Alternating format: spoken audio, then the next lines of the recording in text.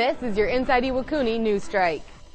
For the third consecutive year, the air station hosted the Special Olympics for young athletes of Hiroshima and Yamguchi prefectures.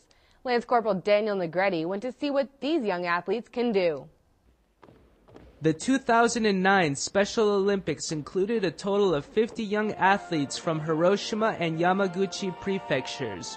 Frank Thornton, the event's director, said inviting the athletes to an American military installation gives them the sense of traveling to a foreign country.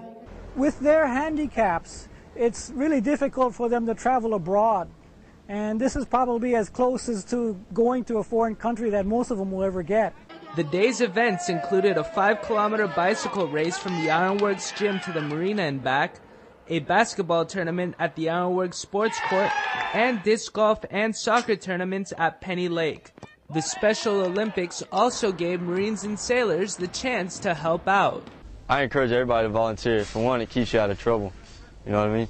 And it shows Japan that, we're here to help out in any way. The closing ceremony for the event took place at the Strike Zone, where the station's commanding officer, Colonel Michael O'Halloran, presented the athletes with awards. Lance Corporal Daniel Negretti, Marine Corps Air Station, Iwakuni, Japan. Ask about opportunities to volunteer at other events like this at the front desk of the Ironworks Gym. Thanks for watching. For more news, check out the Inside Iwakuni News Update on AFN Pacific Channel 10.